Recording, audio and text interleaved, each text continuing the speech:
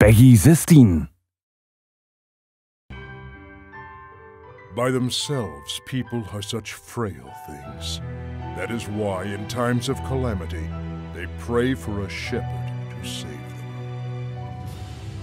The era, later known as the Age of Chaos, gave birth to a new shepherd. This is his story.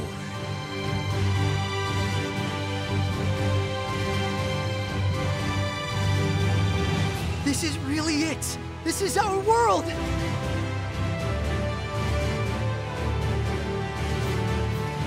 It was in the Celestial Record! The legend says the Lady of the Lake guards the sacred blade, and the one who draws it becomes the shepherd, right? You didn't even know who I was, and you helped me without asking anything in return.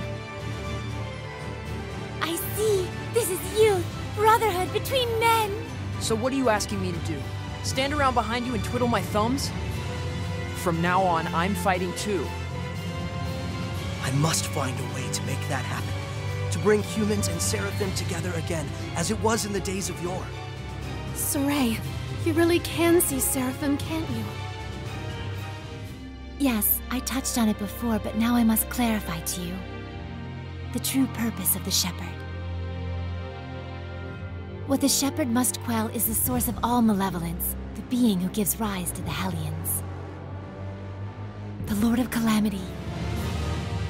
This whole riot was a setup. I can't believe they'd involve the citizens they swore to protect in a power struggle. Do not be hasty! To become my sword is to serve as a vessel for me to dwell in, and to assume the Shepherd's burden.